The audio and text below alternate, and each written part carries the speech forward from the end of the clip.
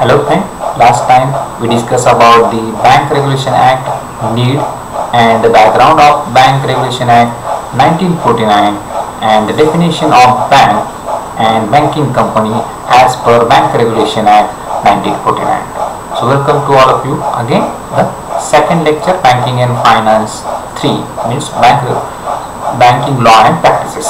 So what we learn here, the background of BR Act 1949. So background of BR Act 1949, you know, this act is exists in India in 1949. On the 16th March 1949 it's work, but actually formed in 1949. And again some amendment is applied to the cooperative banks. This law is also applicable to Jammu and Kashmir state from 1965, and in year of 1965 the amendment to the make to applicable this act to cooperative banks. So after the 1965 amendment, this law is applicable to cooperative bank, which is a very important part of our economy and rural economy of agriculture. So background of this act we discuss here. So the Bank Regulation Act established in 1949 and it's applicable to Jammu Kashmir and applicable to cooperative bank also. Then we start some important provision which is important to our discussion. So here is some important provision. Section 5B and C is about the definition of banking company, and section 6 is the function of banking company. So here we looking the functions of banking company, then restrictions on banking company under section 8, 13, 19 and 20. So just revise what is we learned in the last lecture. Definition of banking company. The definition of banking company is according to Dr. Samuel Jones. Bank is defined to be place where money is laid to be called as occasionally. So occasionally where the money is laid to the people, it's called the bank. A bank means an institution where they accept the deposit purpose of the lending and investment, deposit money from the public and repay on their demand in the form of check, draft and otherwise. Banking company means any company who transact the business in banking India. So banking company in the act means the banking company who transacts the banking business in India. And let us start with the next point, the functions of banking company. And the functions of banking company we classified the primary and the secondary function. These are the functions we also study in the third standard or FRBCom, fundamental of banking, and the second year we also study some of the functions of banking company. So we also subcategorize these functions. The primary function, accepting deposit, there are the saving account or saving deposit, the current account deposit and recurring account deposit or fixed account deposit. And on the other hand, the granting of advances, the cash is given to the customer, overdraft facility, loans are given to the customer, and advance or billing is the granting advances is this primary function. The secondary function, there is the agency functions, the fund transfer like the RTGS, the NEFT method used by the bank, and check collect of their customers and behalf of their customers, and the bank work as the agent of their customers. So pay their telephone bill or the LIC payment or the other payments, because of bank is the agent of their customers. Also the sales and purchase security as a trustee. Bank work as a trustee of their customer. People trust on the bank, that's why they deposit their money in the safe deposit lockers. Then next is the utility functions, and now these days the utility functions is the begin more and more fund transfer from one place to the other place, from Nasik to the Pune and other places also. The underwriting the letter of the credit, underwrite the letter of credit to the or to unknown parties. Locker facilities provided to the customer, one key held by the manager and one key held by the customer.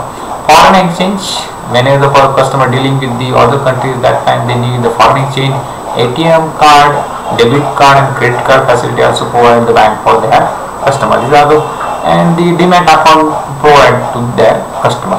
But what is into the as per law is the mention the banking company's function. The fundamental principle of banking, take note the various function of banking, the primary, secondary and contingent functions or public utility functions. Bank Regulation Act is also mentioned the function under the section 6. So under section 6 there are the many activity of banking company is explained. Means the banking company may engage in any one or may more of the following businesses. So under the section 6 Bank Regulation Act 1949 is given the functions of banking company. So what are their functions? The first important function is about the money transaction, and the money transaction means the borrowing, raising or taking up money, the lending, advancing of money either upon or without security. So sometimes bank give loan to without security, sometimes take the gold or any of the asset from their customer. So money transaction is the important function of banking company. Dealing with the negotiable instrument like the check, negotiable instrument like the bill of exchange and the drafts, notes, coupon. These are the railway receipts, debentures, negotiable instrument used by the in nowadays. So granting the letters when the new company is the launch into the market, that time they need the guarantee of the letter, guarantee and issue of the letter. Travel checks also provide to their customer. Two unknown parties, the one party is demanding the guarantee letter from the third parties. So guaranteeing letters and the gold and silver bullions, the buying and selling of coin and gold, silver, precious metal. The occasionally bank can sell the coins, the silver coin or gold coin like the Dasera, Diwali, and then some of the occasionally bank also can sell the some coins in counter. So another some of the functions, consumer services, acquiring, holding, issue, commission. Banks work on the profitability principle, so they take commission from the various activities. Underwriting, dealing to the stock and funds for the new companies, debenture, bonds and securities, investment is the function of banking. Loan and advance, it is the important function. The bank take deposits and given loans to the other customers, to take from one person and give to the another person. So loans and advances is the important functions. Bank provide loan to the agriculture for development and industries, small scale industries also. Security, they receive the all kind of bonds and deposit for safe custody. So security is an important principle of bank. Bank work on the three principles, the liquidity, profitability and security. Security is important principle. Bank take some security whenever they sanction the loan and advances.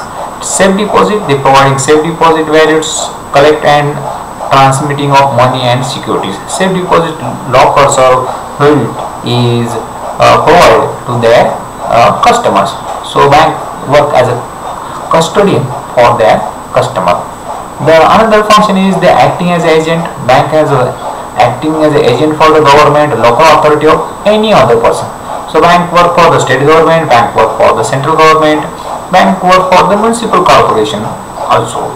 They contacting for the public and private loans and negotiating and the issue of the same. So they work for the agent for government, individual person or local authorities also. Some of the utility for services they provide to their customer, effecting, guaranteeing, underwriting, participating in managing and carrying out any issue. Sometimes bank is also participating in management body is also because of the sometimes they are play role of the custodian. Public and private, the state, municipal or other loans, share stocks, debentures, stock and any company. Bank is a work for the government.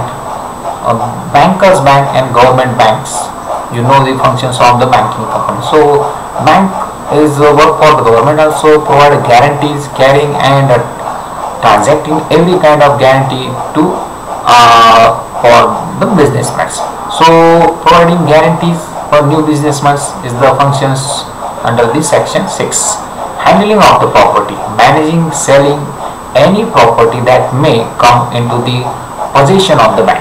Sometimes some customers are the defaulter, not able to return the bank loans, and that time bank need to recover their loans. So bank take possession of their properties, and bank organize the auctions and selling these properties and receive their monies and remaining money returned to their customers. So handling of the property whenever the customer is defaulter and unable to return their loans. Holding property as a security, acquisition, holding any property or any right, title or interest in such a property which may security for loans and advances. So basically bank follow the principle of the security and they take the securities like the flat, houses, land or any other gold and other properties. And whenever the customer not able to return their loans, that time bank is take possession of their property. So bank acquisition is holding of the any property and dispose this kind of property within the 7 years. Formulating trust, undertaking and existing the trust. So bank is the formulating the trust within their customers, and formulating the trust, bank work as a trustee for their customers. Bank also work in the management of the sum of their customers. Any other business it may engage in doing all such of other thing, the incidental and conductive to the promote or advances of the business of the company. So any other functions is, so promote the banking business, they also participate into the exhibitions, they also work for the promote the banking business into the economy. So any of the other functions is related to expansion of banking business or promote of advance of business of banking companies is related to under section 6. The next is the restrictions. Section 6 is explain about the what can they do, and another section is mention of the restrictions on banking company, means prohibition about the trading under the section 8. What cannot be do is explained into these restrictions. So section 8 is about the prohibition about the trading.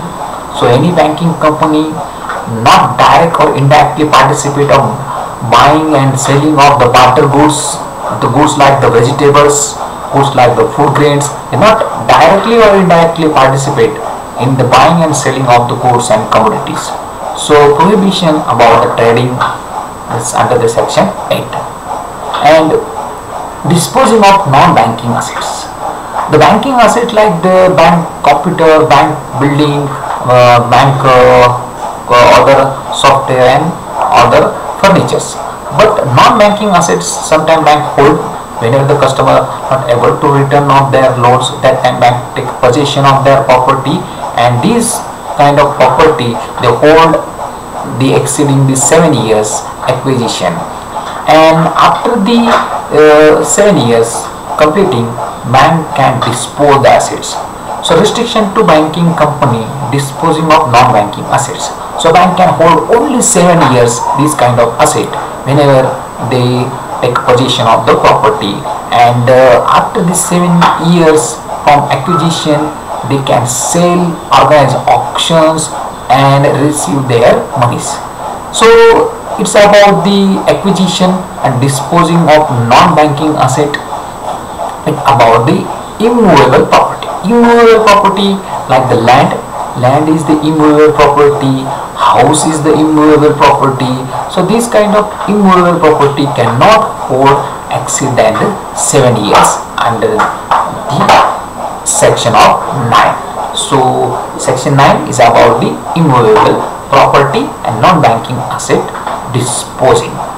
So within the 7 years they can dispose all the property. The next is the restriction on the loan and advances. Section 20 is given the restrictions about the loan and advances given to the people. Who can take loan from the banks? Bank can sanction the loan. for the specific persons who can take the loan and what are the conditions. It is mentioned into the section 20. The granting loan and advances of its own shares. So no banking company shall allow granting loan and advances its own shares.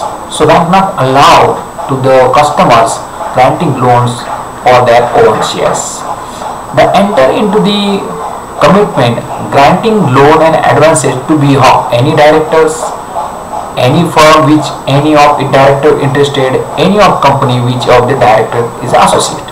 So not give commitment to throughout the any director to any interested association or any interested people who is directly indirectly related to the director. So banking company not allow the loans and advances to the any of director, any firm and interest of the directors or any association which is related to the director. And granting loans and advances of its own shares is not allowed. Any individual irrespective of whom any of directors, it's the partner and guarantors. If the director is the involved in the any association and the business company and he is the partner, that time he is not allowed the loan to their partners. Any public company in which banking company is subsequently interested. So public company in which banking company is subsidized company. So that subsidized company is not allowed to loan from the bank without the approval of majority of director of that banking company. So 2/3 majority of the directors is needed to be allowed the loan and advances to the customer. So restriction about the loans and advances under the section 20 on the customers. So here we completed some points like the functions of banking company and restrictions on banking company. Here we given some references. You can refer these kind of book, Mukund Mahajan book of Nirani publication and the Sanjay B, Sarve, Shinde and Varade. These 4 people also write the banking law and practices in India. This banking finance paper 3. So next is the assignment question. Explain the functions and restrictions on banking company under BR Act 1949. So here we discussing some functions of banking company under the section 6 and the restriction under section 8, 9 and 20. So thank you for watching this video, and the next time looking the next point in next lecture. Thank you.